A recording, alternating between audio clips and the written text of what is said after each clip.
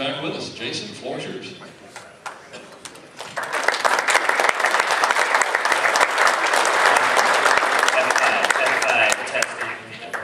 Okay, good. Sounds like we're on the air, and that's great. I like to walk when I'm giving my talk. I was wondering if we could dim the house lights, or not. Would be the other option, of course. We could do, either one.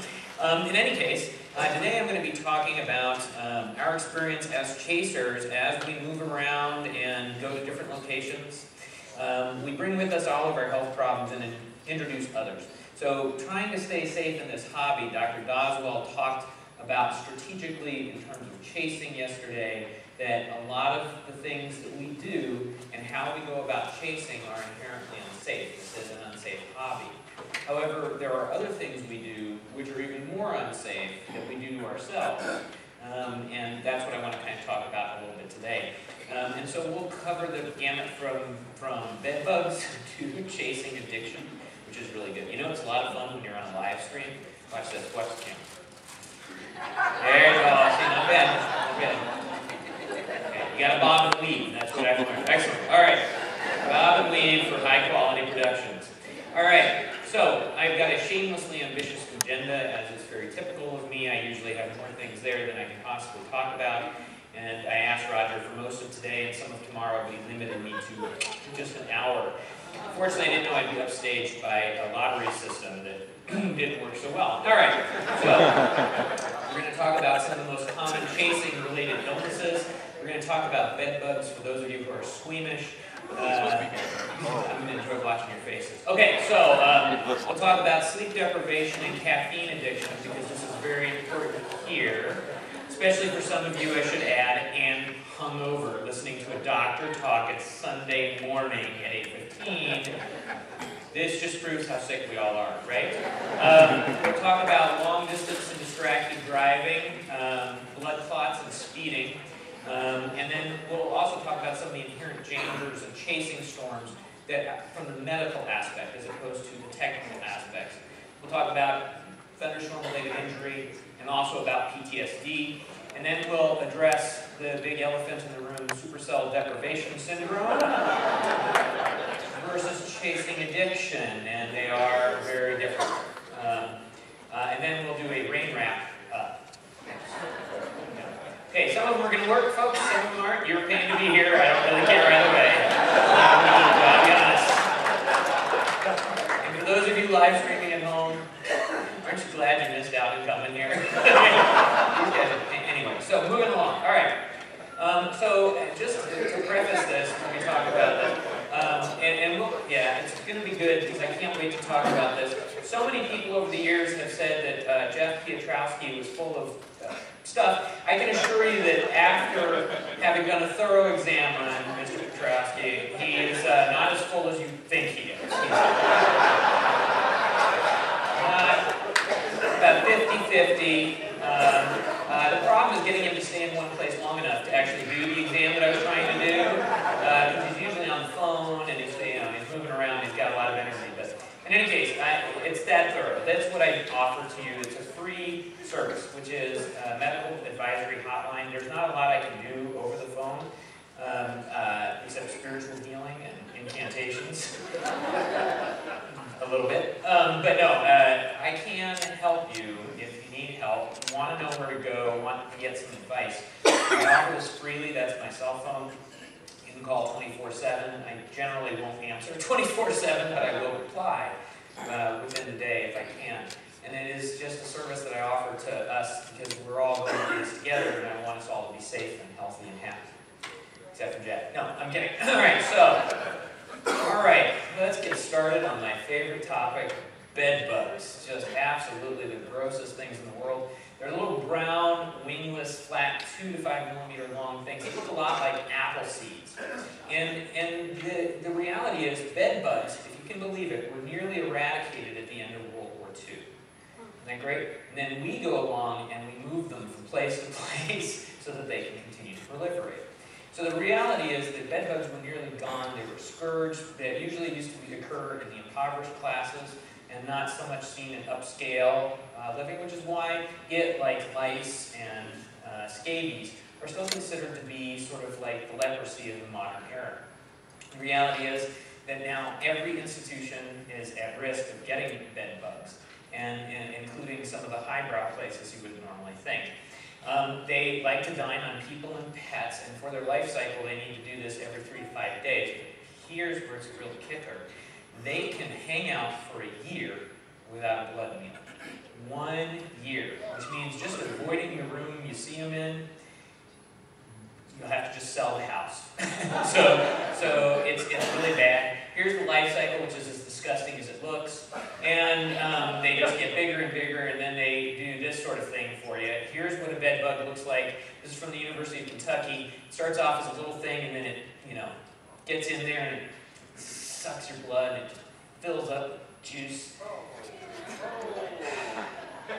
Is it just me, or am I the only one appreciating this? I've got one other person. That's fantastic. All right, good. Yeah, I just want you to be informed. That's all I want. And I enjoyed watching what happens. So, all right. So bed bugs are there. They're a real pest, and the problem with them is they cause an itching-like illness. In rare circumstances, patients can have a full-out allergic reaction to the bed bugs, which can also include asthma and other itching diseases. By and large, they don't cause much in the way of problems, but it could take up to 11 days, i.e. for me, 1 chase season, to actually manifest symptoms. So you may have a hard time bringing them back to figuring out when this occurred. So they, in what I'm sure is a sense of humor sort of deal, several scientists have actually described their meal pattern as breakfast, lunch, dinner bites, and that just is enough to make me puke. And I'll show you that in a minute. And this is it. There you go. There's breakfast. This is actually apparently a buffet. Breakfast, lunch, dinner. A couple bed bugs out in the town, and they did that. And they caused these sorts of issues. They differ from flea bites in a number of different ways. We won't go into that too much, except to say that typically the bed bugs are going to be in clustered bites, whereas flea bites will be elsewhere in the body. Scabies, incidentally, is typically seen on the hands and also can be seen in the groin or on the breasts, which is enough to make anyone sick. All right, so theoretically, bed bugs, which have been sampled, can carry hepatitis B and C. They can carry HIV. They can carry other forms of diseases, including one that's really a scourge right now called methicillin-resistant Staphylococcus aureus. And MRSA is easily transmitted from person to person. It's a highly antibiotic-resistant form of staph infection. Now, no documented cases have ever been shown that, in fact, bed bugs are a vector for this. In other words, they may have them in them, but they may not transmit them. But it's enough spooky that I just assume not have bugs that have more diseases than, share diseases. I don't want to share diseases with bugs. I really don't. So I'd like not to have them happen. They are very hard to get rid of. When you get rid of them, under the best of circumstances, you might have a 97% chance of eradication. That's under the best of circumstances. And remember, these guys can hide for up to a year without having to eat. But more commonly is 90% success rate, which means that if you look to your left and you look to your right and you keep doing this, no, that analogy won't work.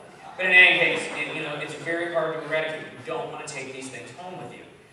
And I should mention that as chasers like to jimmy up things themselves, I do want to mention that annually there's about 110 cases of people getting poisoned by trying to poison the bed bugs, sort of self-defeating. To kill yourself to get out of the gene pool so that you don't get bitten seems a little extreme. So what we really need to focus on with bed bug storage is that we need to have a preventative strategy not to get them. And the most important thing to know is they fear light. So if you can just light up every aspect of your house forever, you should be fine. For the rest of us, that's not a very good strategy. They like to hide in crevices and cracks and creaks. They like to get in creases on the mattresses. And one of the places they love to jump a ride, our luggage. And our luggage has tons of crevices. You have like a photo, I usually have my photography, my computer bag, all of that stuff in with me. That is just fantastic for them. They really love that. But they also suck at dealing with smooth surfaces. So tile is a really great example, so is linoleum. And so one of the best things that I can tell you to do, which I'm now going to do for the rest of my life, is when you go into a hotel to stay, so all of you are sitting here going, where did I put my luggage in there? You're like, oh, I put it up against that beautiful drapery that's got lots of nooks and crannies. You need to put them in the bathtub, in the bathroom of the hotel, and that makes it very difficult because the bed bugs won't go there. You need to do inspections of your bed, and the things that you're going to be looking for are little fecal trails. They usually, which is nice. And the way you have to do that is you have to actually lift the mattress and take a look under the mattress. It's where they hang out at night. If you see little blood spots or fecal trails of other people who visited this hotel, you know that there's probably bed bugs there, and you are well advised not to go in there and do anything about it. For those of you who are curious, there is a registry called bedbugregistry.com. You can look at hotels, and including the ones that we end up in, a lot of us chasers. It's not uncommon for us to get to different places. But keep in mind, this is not a question of the budget motel versus the fancy five-star hotel. So Four Seasons, Broadmoor, they've all had bed bugs. They are much better at eradicating them, but it's not like you're going to be more likely to draw them in a hotel 6 than you are going to, a fancy hotel. For the record, I did look up this hotel. Isn't it great? The day after you guys got here, I thought I would provide you information. There was a bed bug sighting one time, and that was over a year ago. So pretty good likelihood that that's it. So there's very low likelihood of bed bugs here. It was in room 129. There's also cameras in there, so don't get over it. All right. So you can go there. This is where all the bed bugs are. You see that they really are enjoying the northeast corner of the United States. Now, how about treating them so that you don't get them? Other bed bug prevention? Well, again, bed bugs hate light. They hate smooth, flat surfaces. And in addition to that, you can do what my colleague, Dr. Bill Hart, does, my fellow storm chaser. He cooks his clothes. And so there are several ways to cook your clothes. One of them, and he's still not been bitten by a bed bug, so that's a good sign. Yeah, you guys are going to be telling your kids, when you're talking about don't let the bed bugs, get out of your bed. Get out! Let's look. Oh my God! Is that fecal trails? And your child will be traumatized. I'm really glad I can bring this to you. You can get this thing called Pactite, and the Pactite basically cooks your clothes and your belongings at 120 degrees for several hours, and that has been shown to be completely effective in eradicating bed bugs. For those of us who don't want to spend the $3.99 that such a solution poses, you can put them on the hottest hot water setting in your washer, and then you need them to at least be in the dryer a few cycles to get rid of them. In addition, you can freeze them and kill them, which is great if you're like, say, in Chicago this year. No bed bugs outside, so that's good. Yeah, that sucks. Anyway, yeah, I'm sorry. You guys have really gotten screwed by the polar vortex, haven't you not? Yeah, this is sort of coming home to roost. We chase cyclones, and then they do this. It's terrible.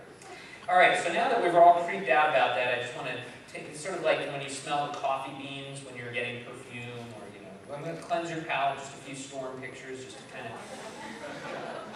There we go. Let me move on to the next topic. All right. So I'm going to talk about several chaser common illnesses. And one of them...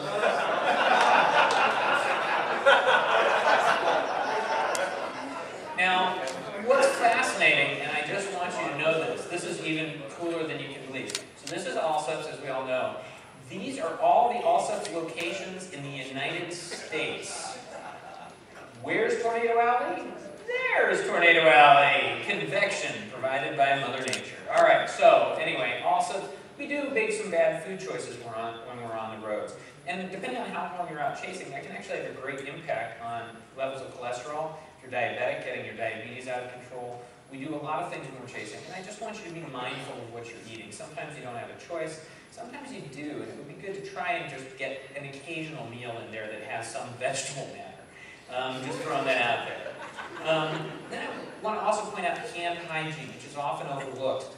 Now, recent studies have looked at whether or not antibacterial soaps actually provide antibacterial coverage, and the answer is probably not. Antibacterial soaps do not provide as much coverage against bacteria as we once thought, and we'll sort of see how that all pans out. But I can tell you that the hand sanitizers are effective at getting rid of almost all germs. And that's really, really good news because you need that. So I recommend highly that you have a hand sanitizer bottle in your car with you. Now, the places where chasers don't think they need to sanitize their hands, who probably do need to have it sanitized, when you fuel up at the pump, whenever you handle money. I spend a lot of time handling money by giving it to others while I'm on the road as I, continue to pay for the chasing vacation. But when you're handling money and when you're filling up at the pump, those are two areas that are really important. And I won't even go into the bathroom situation, but I think you all know what I'm talking about there too. It's very important to decrease disease transmission, especially because we're going to be doing other things for ourselves that are going to put us in a position to be more likely to get sick on the road. So now we're going to talk about the biggest risk, and that is long-haul driving. And I put up here, because I don't want you to think that I'm telling you guys what to do, that I don't need to learn from this myself. Putting this talk together was very insightful for me. And over the years, as I've gotten older, I've recognized that I have to alter my chase behaviors in order to stay safe on the road. I'm by no means accusing anybody of needing to change their lives. I just want you guys to take a moment and take in what that information I'm going to give you to make a decision for yourself. There's nothing right or wrong. But on average, I chase a pretty staggering number of miles annually. And I usually do that in a 9 to, sometimes if I'm lucky, 13-day period. And when it works out to up to 500 miles a day, which is a staggering amount. And what are the effects of long-haul driving on people? Well, one of them is, and this is the macro scale portion of chasing, one of them is a risk of DVT, and I want to comment on that briefly because, in fact, one of the more common calls I get on the Chase hotline is regarding deep venous thrombosis. What happens is when you're seated for a while, driving or by air, actually air travel is a bigger risk because of the change in pressure in the cabin, has some weird effects on your clotting system. You can develop clots in the lower extremities.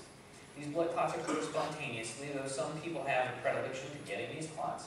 When they form, the clot itself can make a varicose vein so much worse for the rest of your life. But worse, those clots can break off, travel upstream and go to the lungs, causing something we call pulmonary embolism. Pulmonary embolism can be fatal. It's a fatal illness in some people. Most of the time it just maims people. But by and large, if you're driving long haul and you develop swelling in one or both legs that's new, that's a big risk that you may have a DVT. These DVTs are very treatable, and you want to treat them in the DVT stage, because treating them once they get to the pulmonary embolism stage, some of that damage that pulmonary emboli can cause can be permanent. So if you like your lungs and you like breathing, I've always been very fond of it. I take a chance to do that about 12 times a minute just to make sure that I'm still alive. You need to consider that DVT is an actual risk factor. Things that increase the likelihood of DVT are the longer period of time you're in the car and not getting up to stretch. Now, I've been on many heated chases where I am pretty much in the car, re-navigating, not getting out of the car. But the best recommendation we have in medicine is about every 90 minutes to 2 hours, you need to get up and take 5 minutes to get up and stretch. And that really is the way to get that blood circulating again. Alternatively, you could go to like Walgreens, Walmart, whatever, and you can get what are called TED hooks. And these are, it's TED, all capitalized, which stands for thromboembolism stockings. I don't spell stockings with D, but you know what I'm saying. They're called TED hose. I have no idea what the D stands for. That really is disturbing. But the TED hose basically are compression stockings that will help keep the blood pumping out of the lower extremities, and they may be very effective.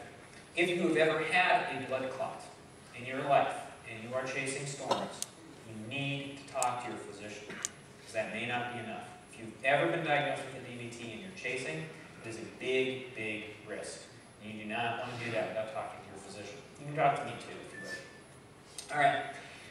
So what about sleep deprivation as I speak to an entire panel of people who appear sleep deprived? And I do appreciate you guys attending. I really did. When Roger Circle put you on Sunday morning, I knew that Roger was mad at me for some reason.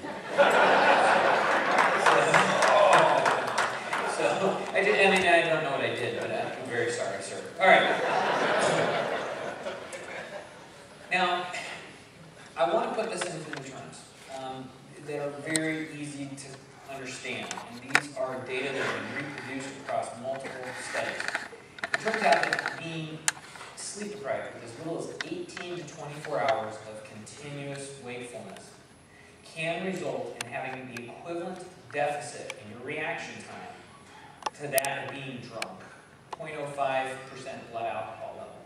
When they measure reaction speed, being able to intellectually take in the situation, being able to respond to sudden and unexpected changes of things, is no different than that.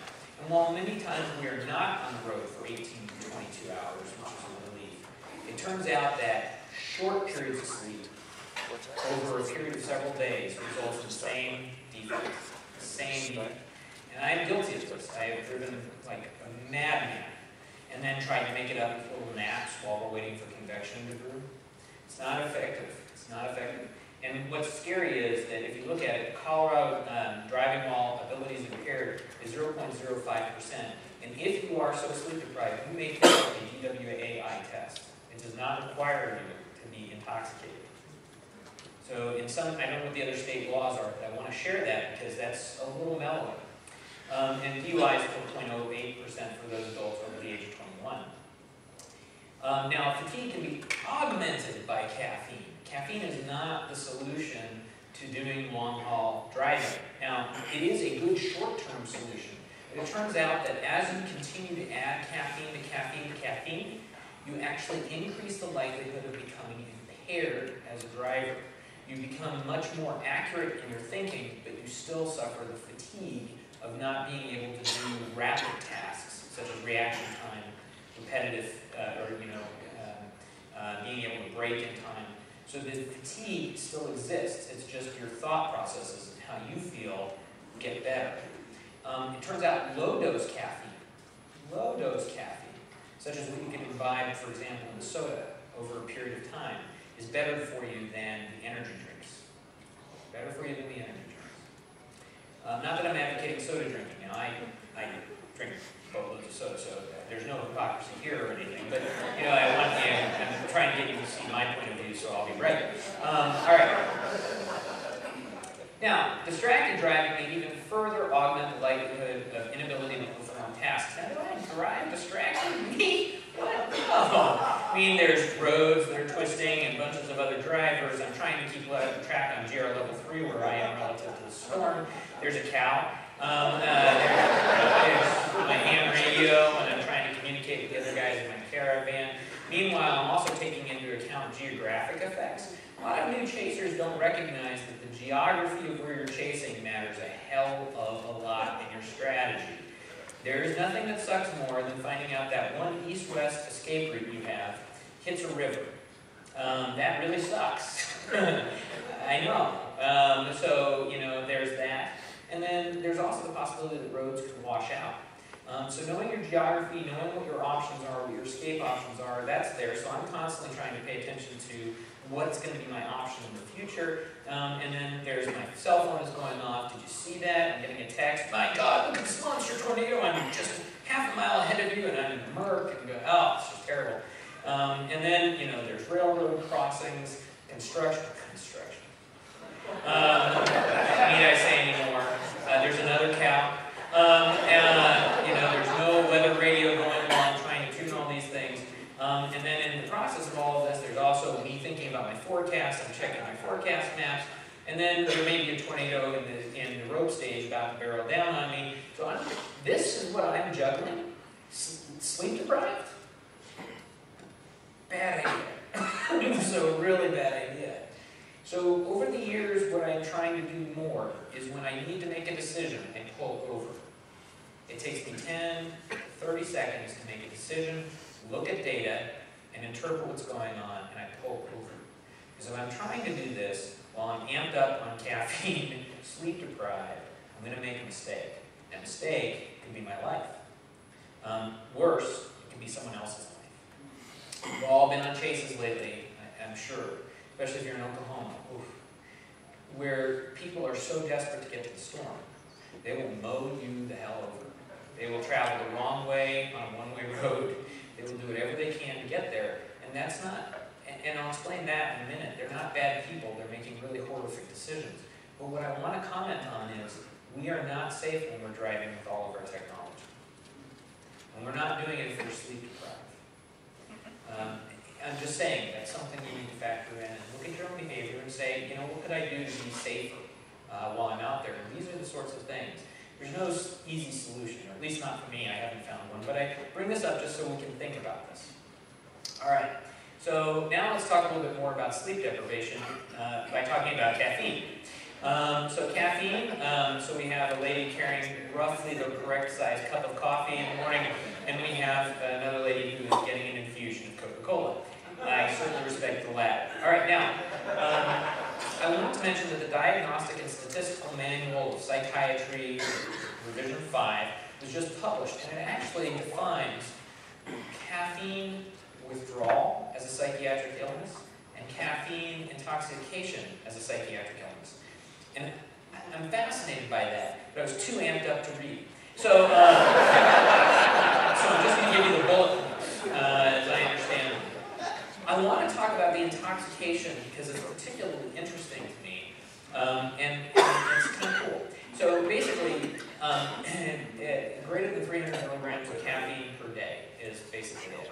Anyone want to guess what, like, an espresso has? 300 milligrams of caffeine. You know, how about those energy drinks? 300 milligrams of caffeine. Pepsi? About 50 milligrams of caffeine. Not me rationalizing, right? But yes, it's actually true. Most sodas don't contain that much caffeine. But the coffees, the energy drinks, those contain boatloads. If you're drinking 3 energy drinks a day, you may want to check the label. It does tell you how many milligrams of caffeine are there. Because you may also suffer from this. If you have greater than 5 of these symptoms, you may suffer from caffeine intoxication.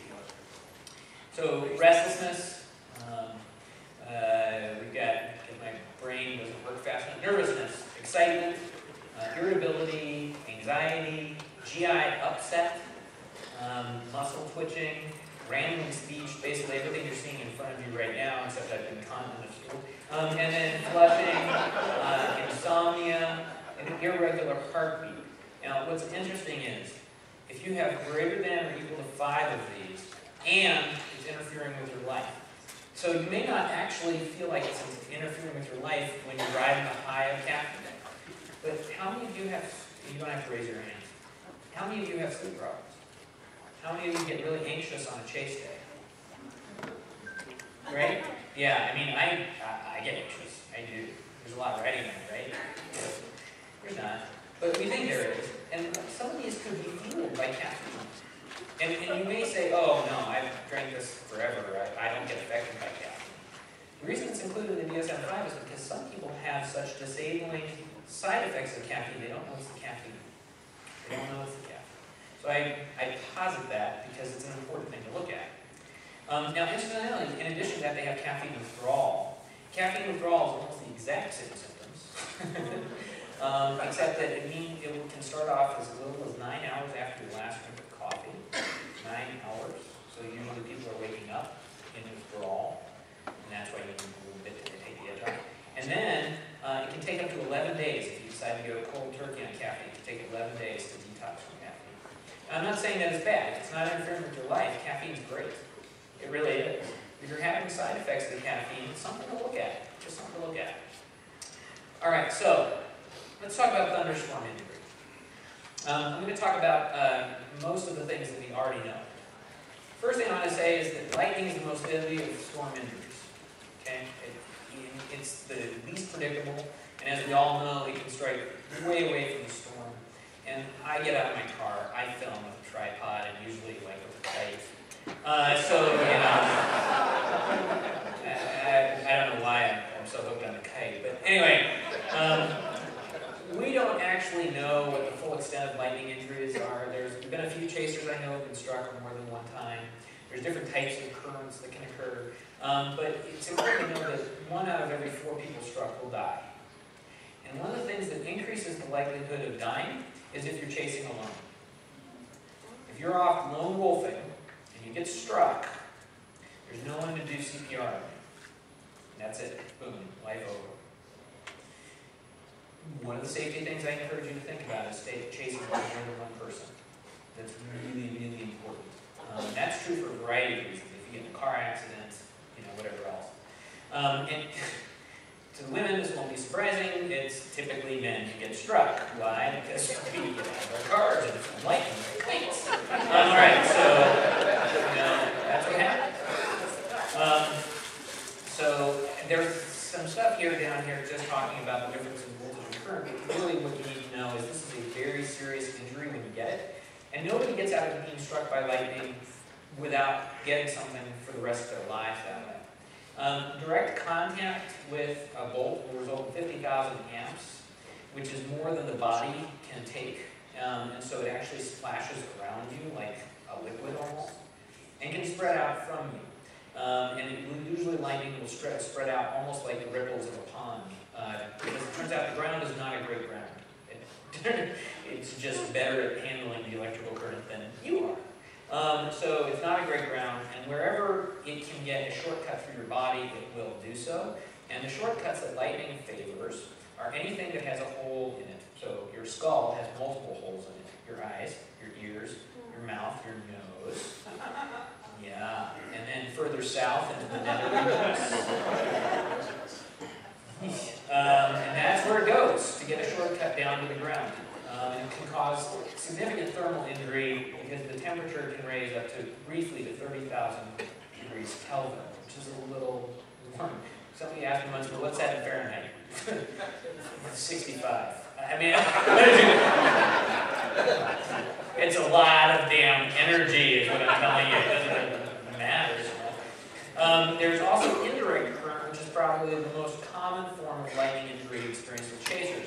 If you have one leg closer than the other leg to a lightning bolt that strikes near you, you will become a favored current pathway. If the ground does not absorb electricity as well as we think it does, it can travel up one leg and out the other. So that's called step current. That's what kills most cows from lightning. If they only learned to just balance on one foot, they'd be fine.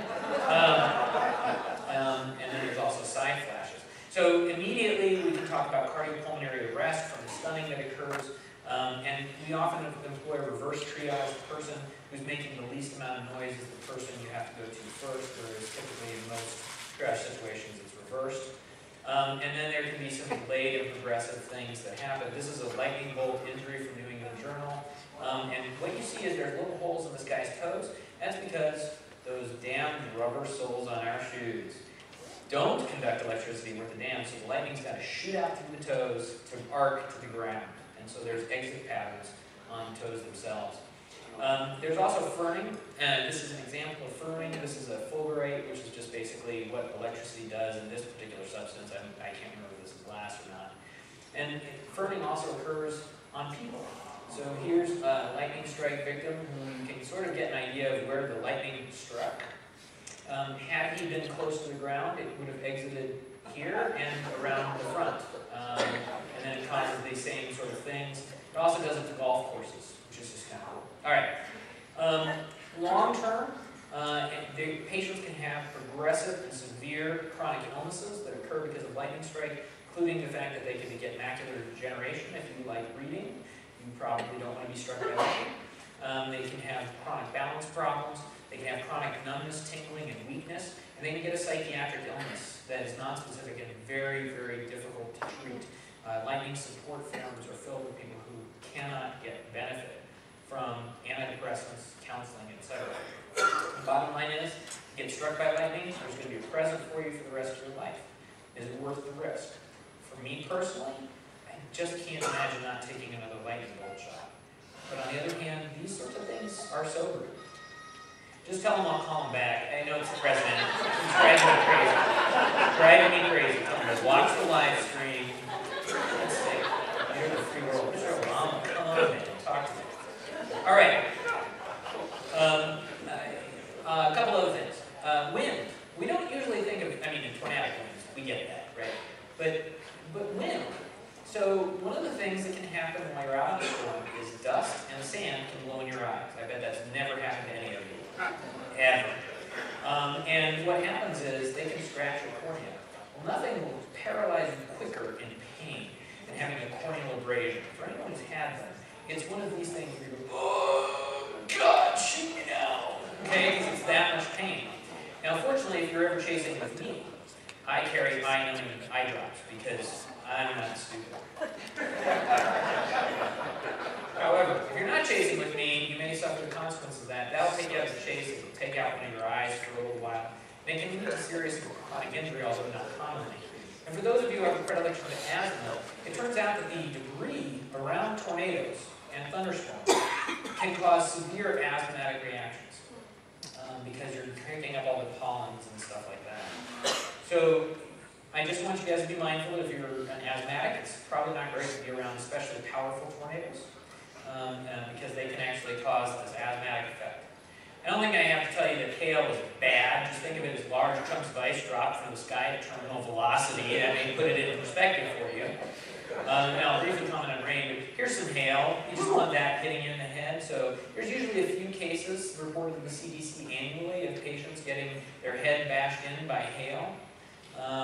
If you've ever seen somebody getting hit with a baseball in the head on like CNN, sorry, not CNN, they don't usually do that, ESPN, one of the ends. If you ever see that, that actually tends to be slightly lower velocity than some of these stones can achieve, depending on where they're tossed from the storm. Remember that for them to grow this big, they've got to go up and down the downdraft the updraft and downdraft many times. These things are heavy and they will hurt you. So those of you who like to go into hail, I salute you. We'll visit you. All right. Rain. You know, I can't emphasize this enough. Rain leads to hydroplaning. We know this. When we're traveling in caravans, this is a big problem. When you're traveling through little towns, it's a big problem. So, and then mud, too. That's another big one. So I don't chase on dirt roads anymore. Every time I do, I make a mistake. And so like in 2011, Robert Bailog and I were... have you ever noticed also that the hills are just... wherever tornadoes touch down, it's just over the next hill. It's always just one hill away, so you just gotta get over the next hill. We're cruising down the red dirt of central Oklahoma. Boom, we're going down a nice little dirt path. We come over, it's kind of winding hills, this sort of thing. Well, one of those hills abruptly drops precipitously, and there's two boards across a little creek, right? So I'm airborne, and even at 30 miles an hour, I'm airborne, trying to use my steering wheel to position my car with all four wheels off the ground to land on two boards of wood. And at 30 miles an hour with a big ass tornado right in front of us that I was going to photograph when we got to the crest of the next hill, which was actually just a little bit of ways. So while I'm airborne, my camera becomes airborne as well. It takes a quick look at me and then flies somewhere else in the car. So I'm like, oh God, I land miraculously with all four tires on the boards, and then I hit the next hill running, and then I think, I better tell Robert. But I can't pick up my ham radio to tell him, because it's also elsewhere in the car at this point. And so then I see in my rearview mirror just a Dukes of Hazzard moment, right? It was great. Roscoe P. Coltrane! How are we doing on time, by the way? Because I could be up here all day. It's really possible.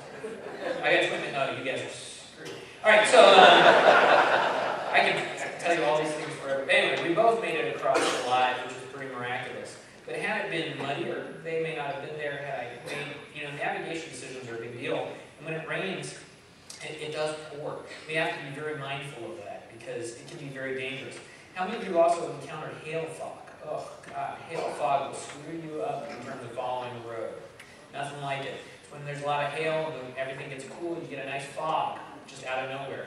And it will hit you like in banks. You'll be cruising around, looking at the storm, and then boom, right there, the hail core path. All right. I was going to talk a little bit about what happens in tornadoes, but in respect of Tim and Carl, I want to briefly just mention that tornado injury is a real deal. my experience in Joplin taught me several things. Things that I knew and things I didn't know. One of them is that everything that a big tornado picks up is accelerated to tornadic speeds. Anyone who's in the periphery, even of the inflow jet, can suffer severe injury. The inflow jet is actually pretty potent winds. RFD winds can be extraordinarily bad, especially if they start picking up real debris. The RFD can be actually a really hazardous area to be, as can be the area of the vault.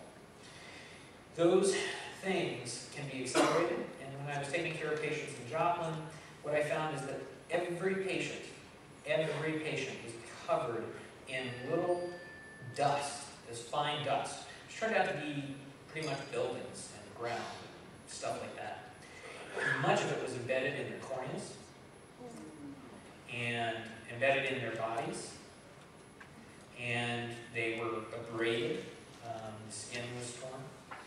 I can go on and graphically.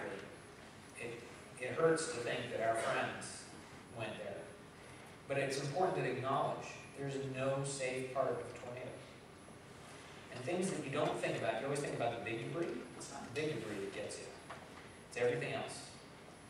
If your windshield goes out because you're chasing hail, and you're suddenly in a tornadic storm, you could be at the mercy of the periphery of the storm, not even the tornado proper. So I guess, Dr. Doswell had mentioned this. I want to share with you my experience that you have to respect these storms. And that's going to lead into my next topic we'll talk about, which is SDS versus actually storm addiction. So for those of you going back home to Chicago, Minneapolis, that's right. Yeah, I wish you plenty of luck. Good luck with that. I'm glad you're keeping your winter there. We'll take ours here any day. But this is what we're all jonesing for, right? Springtime. Yeah, man, this is what I'm looking forward to. I really am looking forward to getting back out there. This is the time of the year. Right? That's what I want to see. That's what I want to see. Campo, the friendliest tornado on the planet. 20 minutes of not moving and showing me every single way a tornado can form. Absolutely fantastic. Chase of my lifetime. It is something enough to get addicted over. So let me first give you the medical definition of informed decision making. So it is a medical legal definition of capacity to make autonomous decisions, which consists of the individual understanding the benefits, the alternatives to the activity, and the risks of the activity. And then the recommendations of others. So many people don't make good informed decisions in chasing because they get online, they look at Storm Track, they think they can do it, they go out and do it. They look at videos on YouTube, they think they can do it. It takes humility to ask somebody, do you think I'm ready to chase these storms, or can I chase with you? And I strongly encourage newer chasers to have some humility, because it will save your life. And that does not mean being humiliated. Humility means knowing that you probably don't know as much as you think you need to know. I continue to be humble in the fact that there are many things I still don't understand about storms, and a conference like this gives me an opportunity to learn about it. So you have to have all of those four components to make an informed decision. If you're not asking others, are you ready, or do you understand what you're doing, or do you understand the structures of a storm, you are actually not making an informed decision about whether or not you can chase storms. And that's a really fascinating thing. So if you're not capable of doing that, a judge can declare you incompetent. And I'm pursuing legal proceedings against half of you. I'll let you guess which one. Just kidding. All right, I want to talk about chasing addiction, because SDS, which I first heard from Steve Miller back in the 90s when I first got started, was, SDS, supercell deprivation syndrome, that angry, twitchy, can't wait for a storm to form, can't wait for spring, no other season matters. And that is true. A lot of us have SDS. A lot of us have had SDS. I missed out on a whole season of chasing this past year, of course, due to health problems. So, I can tell you how badly I'm starting to twitch and get irritable and have GI symptoms. All right, so I do suffer from SDS.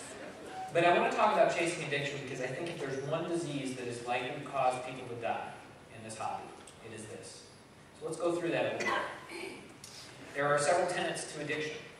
The first is an inability to consistently abstain from an activity. People who cannot resist a storm because they know that there's a possibility of a tornado and will chase for any reason necessary, even if there's a good reason to stay home. Impairment in behavioral control, and I'll talk about that a little bit more in a moment. But craving is normal. I mean, to have some sort of desire to be on a good storm, that's a normal, healthy desire, because that's our body. But craving comes when it's not enough. The storm you were on was amazing, but there was a better storm 50 miles away. And you wish you had been able to be on that storm instead. That's craving. And craving is where you continually obsess about which storm you're going to chase, instead of just chasing and enjoying the process. That's craving. Diminished recognition of significant problems with finances, relationships, commitments, grades, work, etc. If you have gotten in a fight with your spouse or significant other over chasing, just consider that that is a negative consequence. That doesn't mean it's abnormal. My wife would like me to stay home and do a lot of work. a lot of work. And to be fair, I have skimmed out on that when it comes to chasing. And that's not a good thing. If your grades are impacted by chasing, if your work is impacted by chasing, where you have been told if this happens again, you could get fired, and yet you still chase, that falls into the addiction category. And then dysfunctional emotional response. Now I have some mind questions. These again, I'm not accusing anybody of anything. I just want you guys to make an informed decision. Is this what is healthy for me? Is my self-worth based on how others perceive my success as a chaser? This is a big deal because I think that drives people to do some extreme stuff to get the best photo of the storm. That's what I think happens there. And how about, if I miss a big storm, does it interfere with my ability to enjoy what's happening in the moment? I've seen posts, oh, damn it, it's my wife's birthday, and I'm going to miss the storm. Okay, your wife will miss you, I'm sure, if she hands you papers. What does that mean when you do that? Now, I'm not saying there's a right and a wrong, but I want to engage you in the idea that that may not be the healthiest behavior. And you need to look at it, because what it tells me is your brain is putting chasing on a pedestal that it doesn't deserve. It's another part of life. It should be an interest, something that makes you happy. If you're doing it at the expense of others, it's bordering on addiction, and it's a serious disease, because addiction is fatal. So a bit more on behavioral control.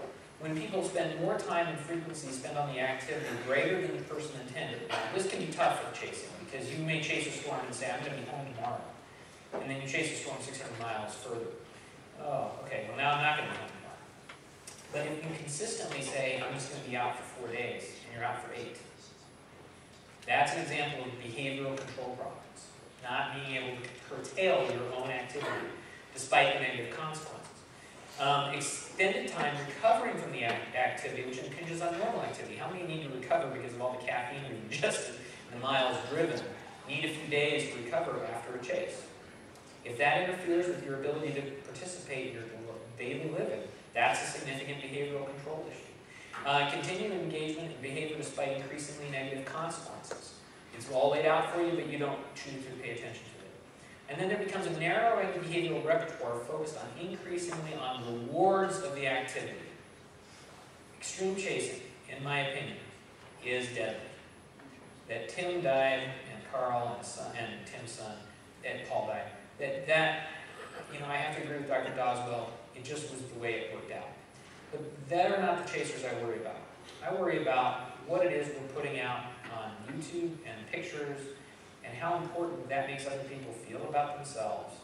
It's wonderful to get those great photos. I crave getting a great photograph. I crave it tremendously.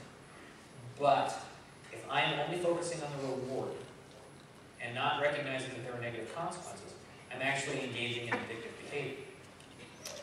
All right, and an inability to consistently and repeatedly change the behavior despite the negative consequences. You lose your wife, your girlfriend, your boyfriend. You lose your job. Fail out of school, and yet you still chase. That is definitely addiction. Addiction, so you know, no matter what the substance is, it's a progressive illness that leads fairly consistently to destitution, to other substance disorders, and death. Now, I don't know the story of some of the suicides we've had in our community, so I'm not going to comment on that as being directly related. Well, we have lost many people to suicide, people who I cared about a great deal as well. It is very possible that some of their suicidal ideation came about because of chasing, because they're not number one. For those of you who want to be in the public eye, I salute you. It's a fickle audience. You will disappear in time, and no one will know you were there. Do you chase for them, or do you chase because you want to be closer to your higher power? To experience the zen of chasing. I love to chase, and I love what I get to see, and I am satisfied with what I get. Yes, I'd love to have seen all the great tornadoes this past year, but you know what? Spring's coming. It's another year. My importance is not tied up in chasing. If it is, you are risking your life because you're not able to see the problem. So consistently, when we talk about chasing, addiction is a skewed perspective of risk. People who are addicts cannot appreciate their risk that they're taking when they use drugs, alcohol, tobacco, those are forms. They minimize them. And that skewed perspective of risk really hits home to me when I watch others chase. People speeding, people driving on the wrong side of the road, people not taking care of themselves, all for that elusive, amazing shot. I got bad news for you. I chased back in the day when an elusive shot was worth a lot of money. You know, you got the good tornado video. I'm sure Tim Marshall can talk about this at length. You got the good tornado video. You had exposure. You had money. You had people who were going to call you every storm. Those days are gone. And that's just the reality. There are still some people who can make money chasing storms. But most of us, all you're going for is a flash in the pan, if that's your goal. Just do a gut check. Why are you chasing storms? I encourage all of you guys to think about that today. If it's because you love the storms, then you're doing it for the right reasons. If you're doing it for the popularity or to maintain a #1 TV rating or whatever else, that is addictive behavior. It is skewed risk. And it could be dangerous. It could kill you. So just take it into consideration. There's nothing, dead men don't tell tales, is the bottom line. You can't continue to take great tornado footage if you're dead. So we talked about tornado risks as being direct, which are very easy to come into. But there's also indirect risks that are financial, that are social, that are legal, that are psychological and spiritual, and then there's also technical failure, my least favorite thing to happen on the road. These are all risks. Now you've been informed of the benefits, the alternatives, and the risks of chasing. I'd ask you to talk to somebody who you care about to see are you really out there for the right reasons. I want you to be out there. I want you to share these storms with me. But I also want you to live, and I want you to be happy, and I want you to live a good life. And the best way to do that is to find what it is you're actually chasing storms for. That's my question. What are you chasing storms for? And if it's for others, just consider this chasing addiction. So what's the solution? All right. Oh, and I did want to mention this. This is one of the type of indirect cost that happens with chasing storms, is you endanger how people view our hobby. We travel through a lot of small towns. For my part, I think it's very disrespectful to treat somebody else's town as your speed ground. Just a thought. Just sharing that with you. This is where people live. They don't view chasers very kindly at all. Oh, but mind you, we give the economy a huge boost. We're buying stuff. We're staying places. We're doing all these things.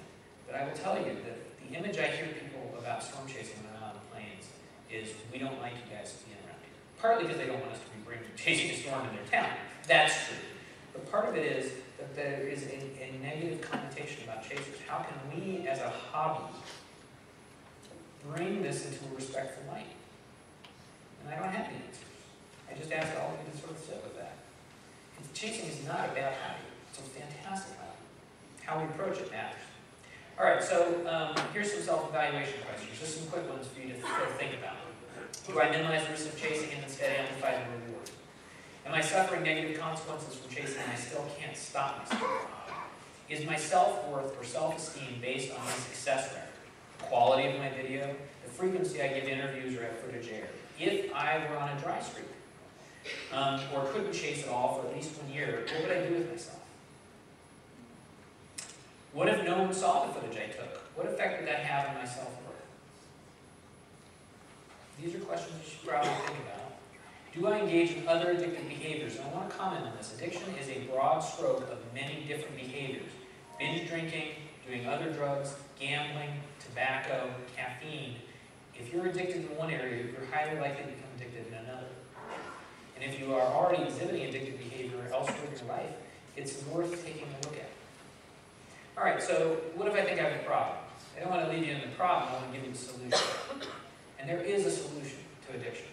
It doesn't mean you get cut off from storms, by the way. The first is that you can't recover alone. No amount of willpower is going to help you recover from an addiction to storm chasing. Because if it was willpower, you would have done it already, basically. So no amount of willpower is going to help you get rid of an addiction, no matter what the addiction is. You have to go through it with somebody, and you need help. And that may sound very cliche, but it's actually very true. And I want you to know that many people have recovered from different kinds of addictions. And almost uniformly, the description I hear is my life is much better. So much better than it was before. Because nothing's tied up in the addiction anymore. That's a big deal. Data do favor actually working a 12-step program, such as Alcoholics Anonymous, in order to get over a form of addiction, because that's a constant look at how you can change your life. And counseling, and often with an addiction specialist, is the way to go. If you are concerned that your high-risk behavior is an addiction, the best people to talk to are addiction specialists. And there are such things. Very, very clear. If you want me to talk to you, you can just call. I'm happy to talk. I don't judge you guys. I don't judge any of you who are addicts in here for the addiction. Addiction is a twisted disease. It's the only disease you can have that tells you you don't have a disease. But I want you guys to get help because there's another way. There's another way to live. All right. So what I want you to take away is bedbugs bad, addiction bad, caffeine bad, driving bad. But this is good, though. This is good right there. What we do, what we bring to this hobby, I couldn't be here without you guys. You guys teach me every day how to be a better chaser, get a better photo, grow as an individual. I am delighted to be part of this group. I am so glad you guys are here. So I want to thank you. I'll take questions either on or off, depending on how much time we have. How much time do we have? A couple minutes if you have any questions. I appreciate your attention this morning. Yes?